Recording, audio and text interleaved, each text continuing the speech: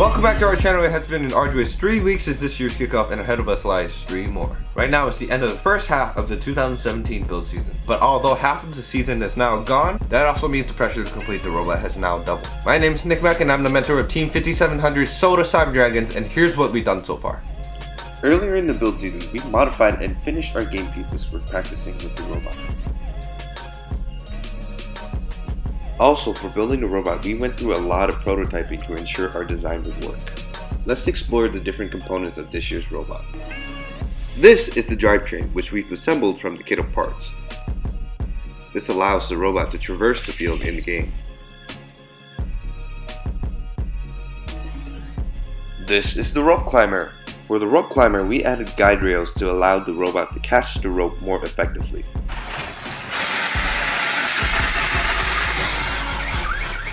Once the design was sufficient, we attached it to the drivetrain.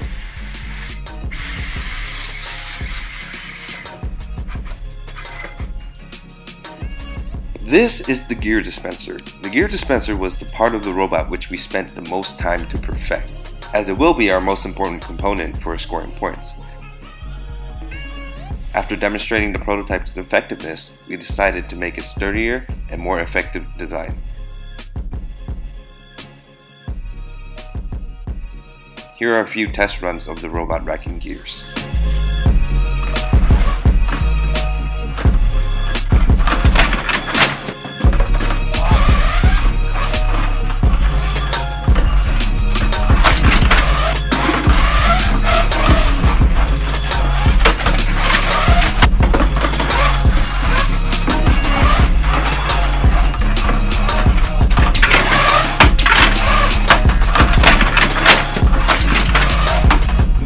We're also testing out a new component for balls, which will be revealed in the next video.